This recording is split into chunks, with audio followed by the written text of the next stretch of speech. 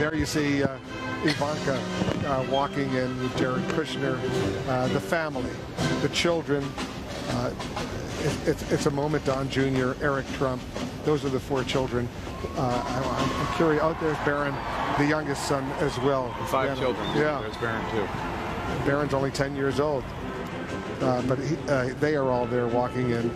They will see their dad become the next president of the United States. Most of 2016 was spent. First, it was impossible that Donald Trump would be the president of the United States or even the Republican nominee. Then it was improbable that he would be the nominee or the president of the United States. Well, it is imminent. The Trump presidency now 55 minutes away from us as we watch the family come out to this ceremony on this remarkable day.